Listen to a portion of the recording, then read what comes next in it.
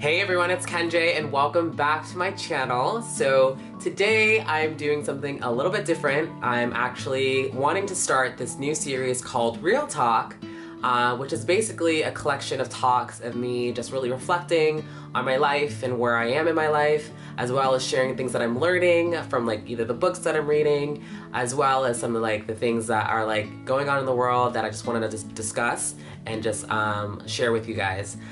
So for today, I wanted to kick it off by talking about transitions, and the reason why I wanted to talk about transitions is because it's just been really heavy on my heart, because I've been reflecting back on the past couple of months, and I've actually gone through like this like really huge shift in my life. And so I used to work in corporate America a couple months ago and had a little bit of a break without like not working at all, and then having to go into fashion retail. So over the months I've learned so much about myself and like the transition from not having a job to not having a job, and then like not having a job and then getting a job. Two transitions that were like completely on opposite worlds.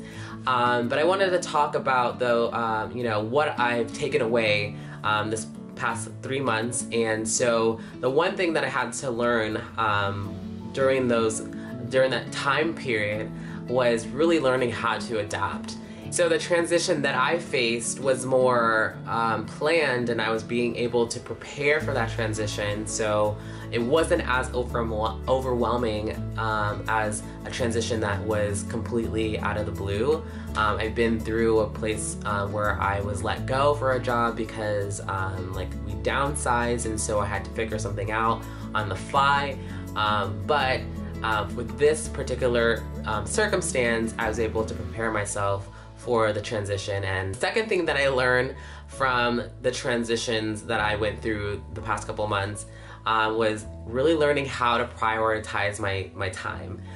Because during the time that I wasn't working, like I had a lot of time on my hands, and I used most of that time to really plan out my content for my Instagram. I wasn't really focusing on blogging because I haven't written in so long, but I really did focus my attention on Instagram, and I was able to like, you know, create content, and it was amazing. Like I had all this time and I was loving it. And then I started my new job, and it was like literally a 180, and I had no time. And if you know anything about working in retail, your schedule is unpredictable. And you gotta work with that, and that's something that I, like going back to number one, I had to adapt to. And as soon as I started my new job, I was so overwhelmed. I was so overwhelmed because I was like, how am I going to like create content? How am I going to do all of this? The one thing I was like, you know what, I need to prioritize my time. So what I did is I had to plan out my content. I had to, you know, really plan out my schedule on when I was gonna like, you know, shoot my stuff for Instagram. And also with YouTube, I just started YouTube like about a month and a half ago, so I had to plan that. So it was definitely a challenge. It still is a challenge. I'm still figuring it out. I am not there yet, but I have learned that, you know, I have to prioritize my dream in order for me to move forward. And so that's what I needed to do, and I definitely suggest that you do that as well. Especially if you have a chaotic schedule. And number three, what I learned about transitions in my life is that if you fall off the horse, get right back up again.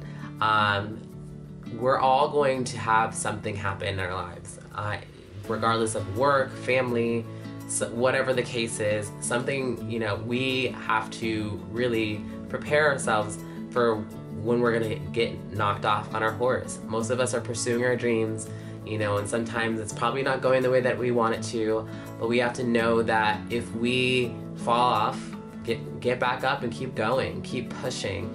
And I'm just so grateful that I have a group of friends and family and people who believe in me and see my value and know that I am gonna, you know, make my dream come true. And so every time that I fall off, every time that I feel that I'm failing, I always remind myself that you are making progress, and little progress is still progress, and if you're growing at a slow rate, that is fine with me. So that is what I wanted to share with you guys about what I've learned about transition, especially with seasons of life where there's change. And I hope that this inspires you, encourages you. That is really what the goal I would want for Real Talk to be, is something to help other people who are pursuing their dreams know that they're not alone. So I hope that you guys love this video, and if you do, please like this video, comment down in the comment section, as well as subscribing to my YouTube channel. I would really, really, really appreciate it. And until next time, you guys, see ya!